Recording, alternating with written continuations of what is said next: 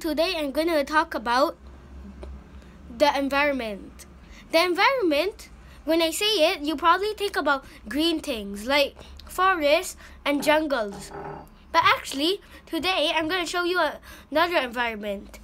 It's called a desert. You probably heard of it, and this is what you probably think it looks like. But there's also this.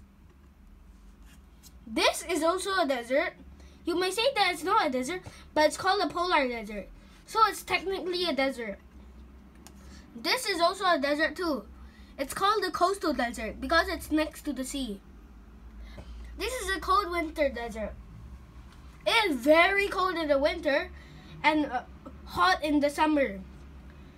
So, how do you tell what is a desert?